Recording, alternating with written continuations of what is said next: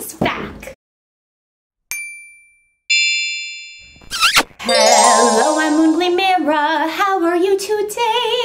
I really hope you're doing great, but if you're so or mad, I still relate. Send me good energies either way.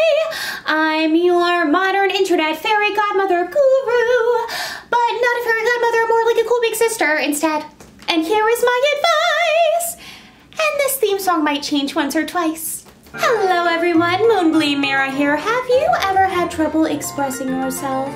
I know a little friend of mine who has, and myself included when I was younger, believe it or not. I used to be very afraid to be my big, glittery, fabulous self.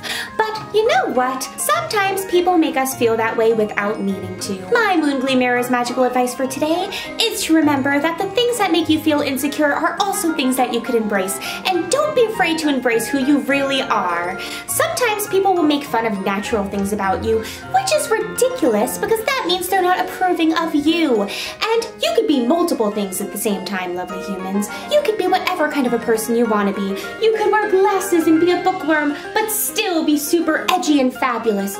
You could be kind of a little geeky, but still a really awesome jock. The bottom line is, don't be afraid to express yourself for who you truly are, but everyone feels insecure sometimes, and that's totally normal, even myself included. Today's featured magical character of the day is my very good friend, Bluebellina. Bluebellina used to be very shy when she was younger. She was insecure because she wore glasses, she was quiet, but inside she felt like she was a rainbow ready to explode. She just wanted to express herself in any way that felt natural to her, but she compared herself too much to others around her who seemed naturally cooler, whatever that even means. But one day, Bluebellina found this really amazing rainbow glittery ruffly cape and it just spoke to her.